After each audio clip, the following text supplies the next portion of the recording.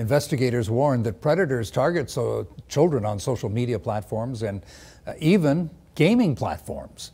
CBS 2's Ariana Piper tells us what you can do to protect your kids while they're online.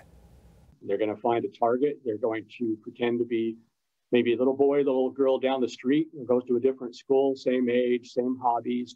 They're going to develop that relationship and obviously take it from there. Christopher McCormick, the Idaho Internet Crimes Against Children Commander, or ICAC, says predators will target children online at any age, even as young as 6 years old. Unfortunately, it's some bad guy in his basement, 40 years old, that's trying to potentially do harm to the child.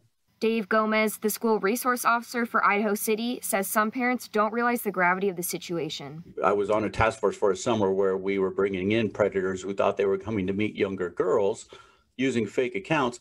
And we could bring in a person every single day, an adult person who thought they were going to meet somebody for sexual contact every single day, multiple times a day.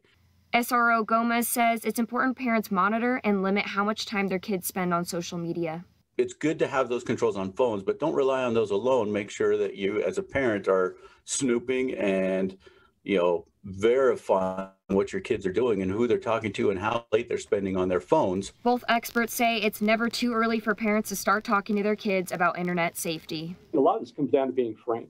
Don't beat around the bush. Make sure your children recognize that if they get themselves in a bad situation, which we hope they don't, but if they get to that point, that they can come back to mom and dad to get advice or find a way to get out of this. Ariana Piper, CBS 2 News. For resources on internet safety, we'll put a link on our website. It'll be in this story on idahonews.com.